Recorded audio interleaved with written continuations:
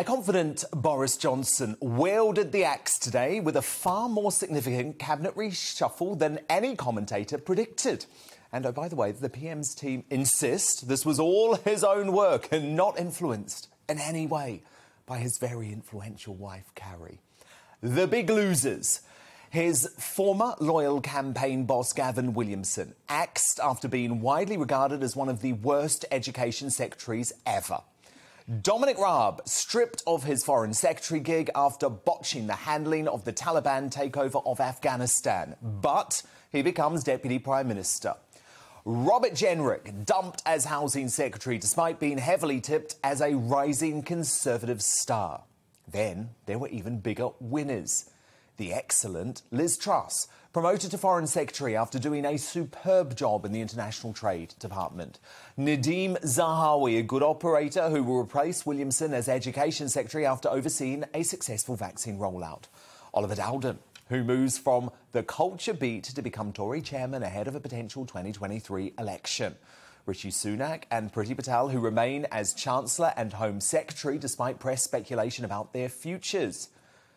There's lots of intrigue today, too. Michael Gove is essentially demoted to the middle-ranking housing brief. Why? Is Boris still smarting because of their epic historic battle? Or is there something else going on? What about this from political reporter Adam Bolton, who said of the move, perhaps, frankly, moving him out of the centre of government makes him more expendable if issues surrounding his personal life were to get out of hand. Whatever does he mean by that? Not sure. I also welcome Dowden's replacement as Culture Secretary, Nadine Dorries. I think she's the right woman to stop the woke mob and keep organisations like the BBC in tweet. I mean, listen to this, that she tweeted in 2017. Left-wing snowflakes are killing comedy, tearing down historic statues, removing books from universities, dumbing down panto, removing Christ from Christmas and suppressing free speech. Sadly, it must be true. History does repeat itself. It will be music next. She would have been a good GBNews presenter too, I think. Reshuffles are historically risky, but Boris Johnson is at the peak of his powers, and the moves today will only increase his grip on power. I hope he uses it wisely. Is there any more galling illustration of our soft-touch policing than the officer politely negotiating with eco-extremists who are clearly breaking the law by shutting down the M25 again, gluing their hands to the middle of the road in process? Take a look at this. These individuals will come and speak to you. If you've got any questions at all, just ask. And if any of you are in any discomfort or need anything, just let me know. And we'll try and sort you out in a nice way. Can't phrase that any worse, could I? But no, if you need any assistance at all, just let me know. Yeah, you heard that right. You heard that right. She even asked those vile scumbags if they need anything. What the actual hell? These are anarchists. They're not peaceful protesters. They're dangerous criminals who must be stopped by authorities before they cause deadly chaos and carnage. And it actually came close to that today, as the police allowed 90 complete idiots from the Insulate Britain, an offshoot of the equally foolish Extinction Rebellion, to shut down 5 important junctions, including parts of the M25. And check this out, a 50-year-old woman had to be airlifted to hospital after a serious clash close to one of the protests. Now, Surrey police say they're currently investigating if these 2 incidents are leaked. As Tory MP Andrew Bridgen said, they are putting people's livelihoods and indeed lives at risk through their reckless behaviour. They don't care about what's good for the general public, and they are little more than anarchists. Arrests were eventually made, but not until hours had passed in some cases, despite the fact they were illegally blocking a public highway.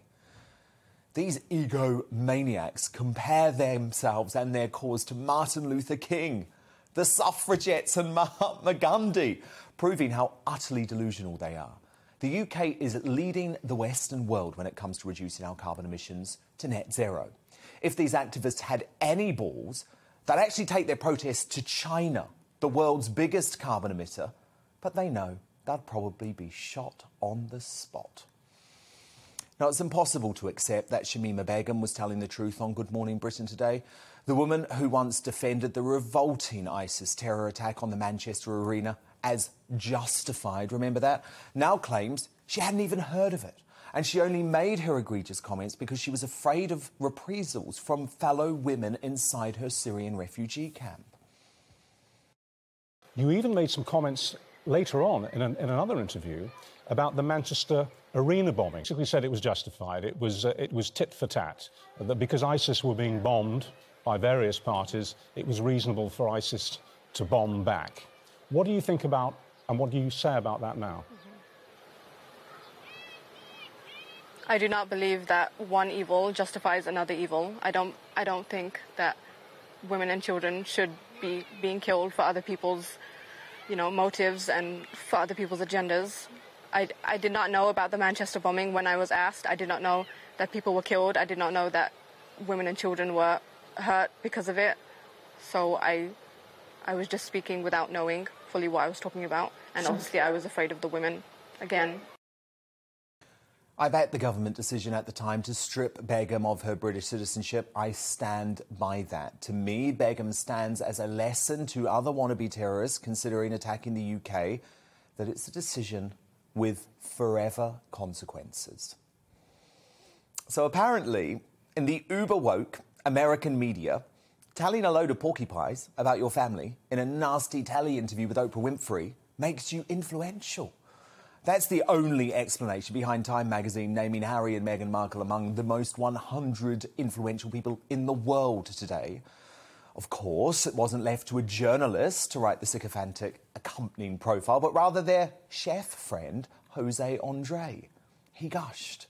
In a world where everyone has an opinion about people they don't know, the Duke and Duchess have compassion for the people they don't know. They don't just opine, they run towards the struggle.